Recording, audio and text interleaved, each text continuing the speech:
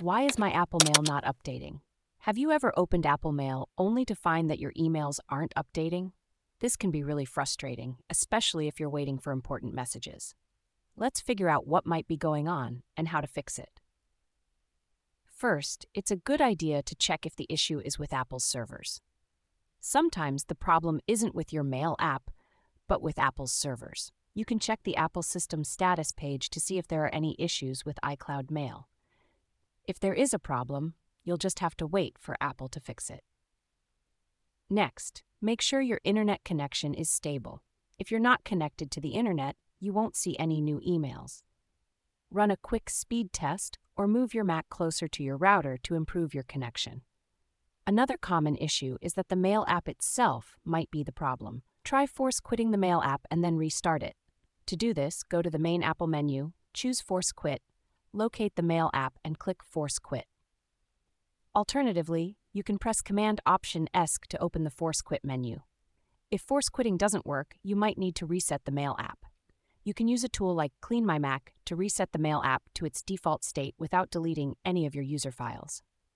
Open CleanMyMac, go to Settings, navigate to the Ignore list and Uninstaller, and then deselect Ignore System Applications. Then, run a quick scan, manage your applications, find Mail, select all its files except binaries, and click Remove to reset it. Sometimes, the Mail app just needs a refresh. Press Command-Shift-R to reload the app, or go to the Mailbox menu, choose Synchronize, select your account, and wait for new messages to load. You'll need to repeat this for all your accounts. If the problem persists, it might be due to a software bug. Check if there's a minor update available for macOS, as updating the operating system can often fix issues with the Mail app. Go to the main Apple menu, select System Settings, General, open Software Update, and click Upgrade Now or Update Now if there are any new versions available. Finally, if none of these steps work, you might need to check your email account settings. Ensure your email address and password are correct by signing in to your email provider's website.